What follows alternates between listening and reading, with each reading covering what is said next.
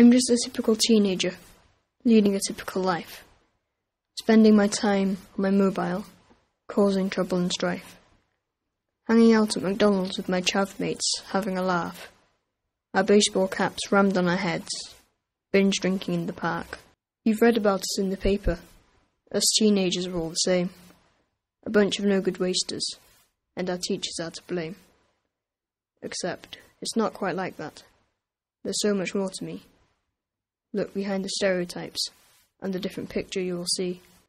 For a start, I belong to the cathedral choir. I'm head chorister, in fact.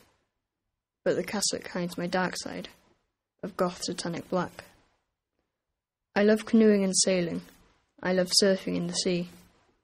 I love climbing and anything risky. Adrenaline junkie, that's me. My typical teenager's bedroom is gloomy and dark like a cave, complete with a black magic altar and a small plastic skull called Dave. My collection of lethal weapons would give some people a fright. I've got half a dozen samurai swords, in case I'm attacked in the night. I've passed grade 5 in singing. I'm learning to play the guitar. Some people think I'm unusual, and my musical tastes are bizarre. I love making movies for YouTube, and my actors are fantastic. They always do as I tell them, 'cause they're Lego and all made of plastic. I'm named after Cumidwell. I love its haunting beauty around me. I'm proud to be Welsh, to belong to this place, and the landscape that surrounds me. So don't label me, or judge me, or think we're all the same.